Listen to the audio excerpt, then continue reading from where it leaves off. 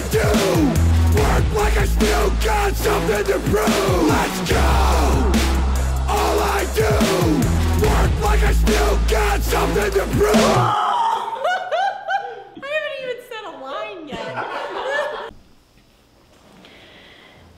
What's up, guys? So really exciting to have Yvette and her husband in town. We had tons of fun, got a lot of good workouts in, and I'm super excited to see who the next winner is. So Yvette won my first challenge, so we got 2 weeks left to find out who wins my third challenge. So you can kind of sit up for that one, and then straight to your face. Yep, perfect.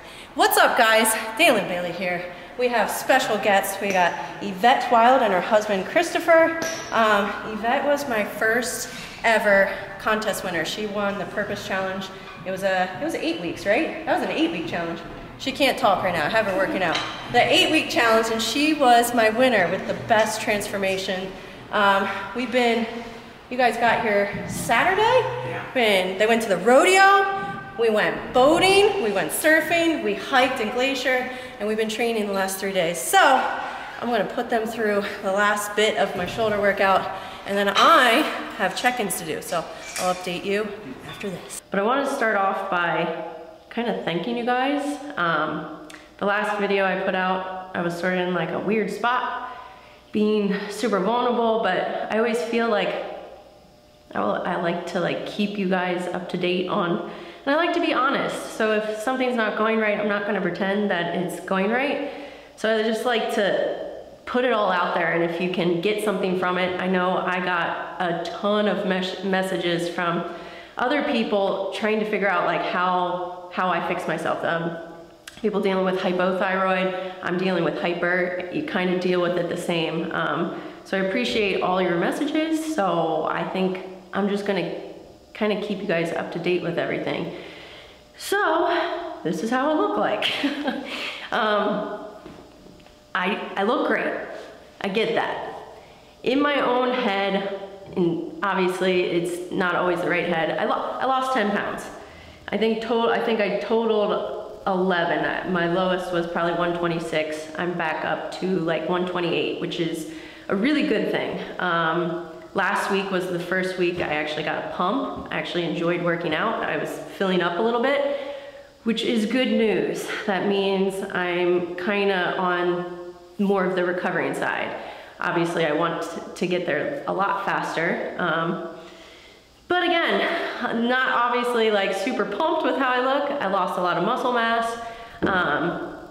But yeah, I know I don't want to like bum people out and be like, oh guys, you look great, Dana. I was like, I know, I look okay. I look good, but I always want to look better. I want to be stronger. And I think the thing that I'm most frustrated with is when this happens, because I know the first time, this was like a long recovery the first time, but the gym kind of goes away for me because I'm very weak, I'm very tired, I fatigue really fast.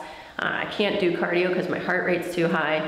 So those are the things that like kind of make me most sad, is that like the gym is like a huge struggle because you're losing motivation. My motivation is like training hard and training heavy. And when you can't do even a quarter of the weights that you could do 4 weeks ago, it hurts your motivation a little bit and makes training a lot harder. But good news, I'm in to see my naturopath next week.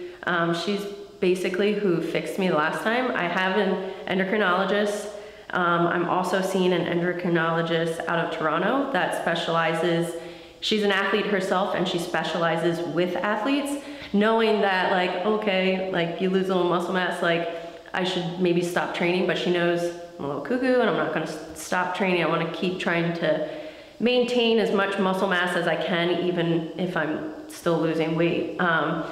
So I did labs last week. We're still waiting back on a couple labs. So she's gonna give me a full report. We did everything. And I think that's one of the things you guys can do for yourself is like, if there's ever an issue, find someone that can get you a prescription to get everything done. Last time I tried to get it done, I had to lie about like things issue, because I want to know everything. Your blood is gonna tell you everything. So we're gonna hear back from that soon. So positive note, I'm feeling a little bit better. I'm not losing any more weight. I'm not getting any stronger, that's for sure. I'm still very fatigued and tired. Haven't been doing cardio because my heart rate has been 100, so cardio just elevates that, so I don't want to elevate it any more than I already do. So that's positive, is I think I'm on the other side. So I think I know all the signs and symptoms from the last time, so I'm able to like notice it a lot faster and like get on my back on my prescription medicine and the supplements that my naturopath had me on to get me in the right direction. So hopefully by next week, maybe I'll add a pound of muscle. That's the hopeful part. So we're in the start of week 5. We only have 2 weeks left, one day less than 2 weeks. So you have to have everything in. So if you guys are watching this and you're doing the challenge, it ends on the 19th. So start thinking about getting those progress pics done next week. Yeah, this is the final push. This is like, if there are any tweaks that you can do to your diet, like, oh, I don't really need this, let's take that out. Or adding a little more intensity to your training, adding a little more intensity to your cardio, or adding maybe an extra 5 minutes. Do all the things you can now in these last like couple days. You got, what is it, 13 days left.